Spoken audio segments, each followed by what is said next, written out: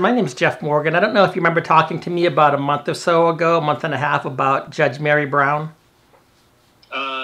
I don't specifically remember. I'm sorry, but well, that's okay. No, because that's the only reason I have your number, because you said, hey, if you want to talk about this. I was in Austin, and you said you were working off-site, but you could come in, and I said that's not necessary, because I think it was in the first 2 weeks after I filed the complaint against her for violating the election code and raising funds before she was a write-in candidate.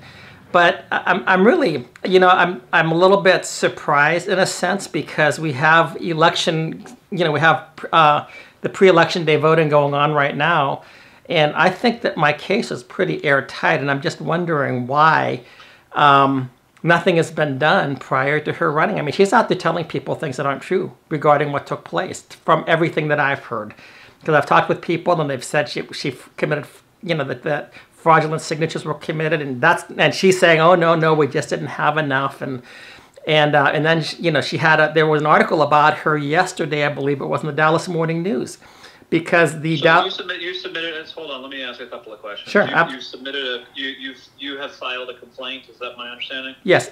I can give you the number for it. No, you don't need to do that.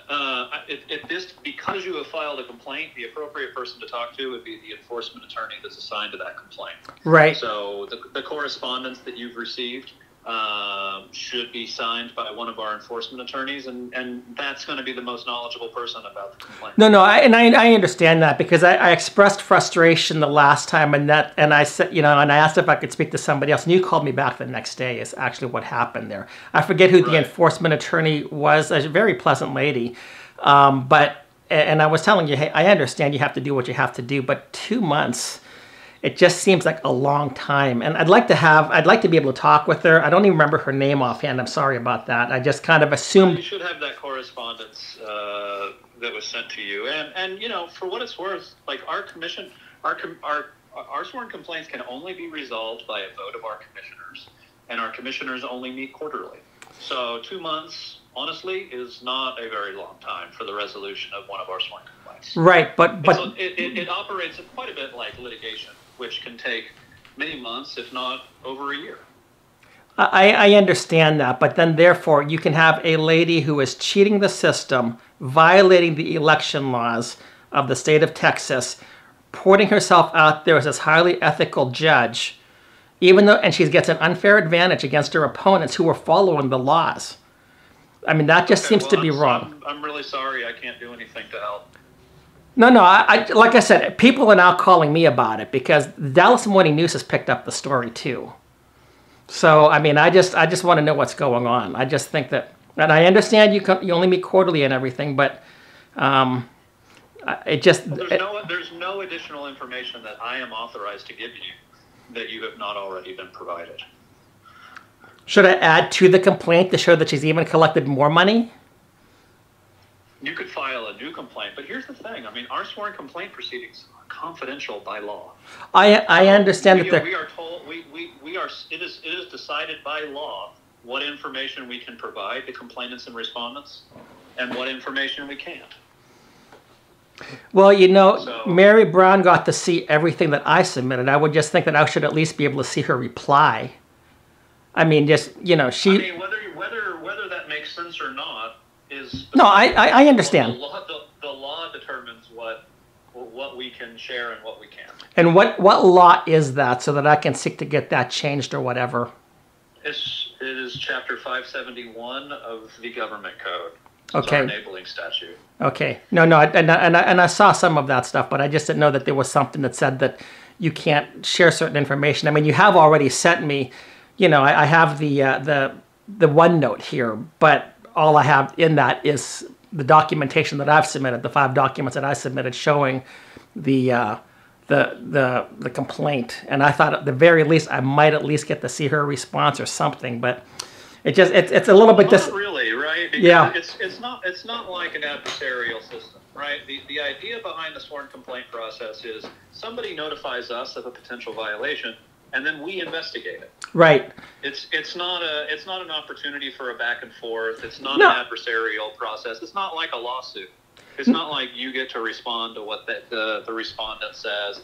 I mean, you're just alerting the law enforcement agency of a potential violation, and we take it from there. Right. No. I mean, it's kind of like a football game that after the game's over, they review the call and they say, hey, the refs made a wrong call. Really, the other team should have won, but it's too late because now it's all already in the record books. I mean, I understand that, but I'm just saying I was a bit disappointed because I was hoping that with the amount of time that I gave, that she would at least not be able to continue to lie to the public about it. So. Well, I can't. You can't comment. I know. I'm not asking you to comment. I can't comment, and I certainly can't agree necessarily with your conclusion of law. Oh well, I'm just saying. Right now, it's the conclusion of law. There is the evidence is there, and then what happens if she gets in when she's cheated against her opponents? If in Olympic, if you cheat, you get disqualified. Correct me if I'm wrong, but she's an incumbent, correct? She is an incumbent. So there's a different. There is a. I will just say in the abstract that there's another law that allows office holders to accept contributions at a different earlier time period than write-in candidates. So, she was a write-in candidate. Because she did not. She filed fraudulent signatures, so she had to file. She is also an office holder. Boy, oh boy, that is really pretty messed up. So it still gives her advantage against every other write-in candidate. So 2 write-in candidates follow one set of procedures, and she follows a different set of procedures. Is that what I'm hearing you say?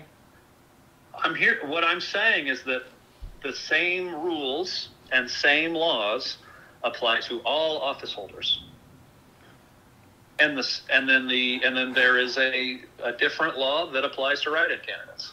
I don't know. I don't know anything about this case. No, I understand. Again, I think the right person for you to talk to is the enforcement attorney on the case. Right. No, and that's what I'm waiting to have her call me back, and I forgot her name, but because I talked with you about a month and a half ago, you called me specifically, so that's why I had your number. I don't have her number, but I had your number.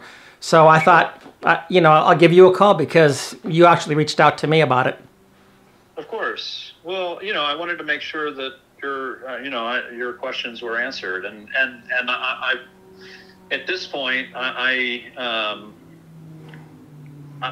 there's no additional information that I can give. No, I understand. I just have to keep on going back to the fact that our enforcement process is set by law and it is confidential by law. Yeah. And for me to provide more information, even if it would make sense for me to give it to you, even if I wanted to give it to you. No, I understand that. Like I said, it would break the law for me to do so. Well, and I mentioned to you as well, I also work for the executive branch of the federal government. I understand that you have constraints upon you as a part of your duties. I have talked about this, though. Like I said, the Dallas Morning News picked it up. But it's kind of like letting somebody, you're running a 400-meter race, and then the incumbent only has to run 300 meters, and that's considered a fair race, in my opinion. But I understand the law allows the incumbent candidate to cheat, in my opinion. So anyway, I appreciate talking with you. Absolutely. Great. Thank you. Sir. Thank you.